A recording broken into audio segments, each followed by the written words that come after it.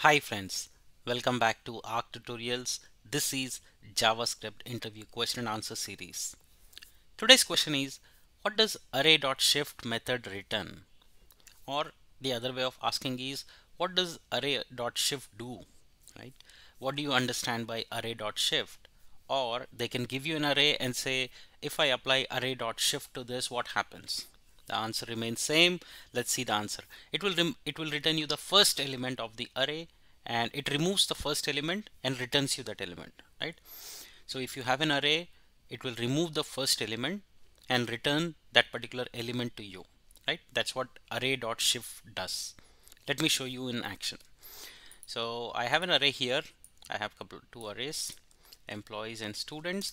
So what we will do is, first we'll do employees dot, right? So when you do shift, what it will do, it will take out the first, right? Okay, it will remove the first element and return you that in array ops, right? So let's see that. Okay, so now go here and refresh. So it says ram, right? So that's the first one. So it will remove it and return you that. But what happens to the actual array? Let's see that also, right? So you see it removed the original, right? It removed the original array, removed from original array, right?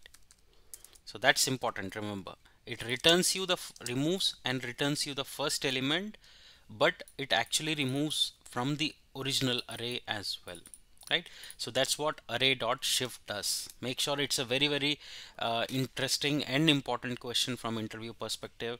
A lot of times it's asked, and people are not able to give proper answers. So make sure you are able to answer that. If you have any doubts, ask me in the comment section. I'll try to help you. Thank you so much. Keep learning, keep growing. I'll see you in the next series. Thank you so much.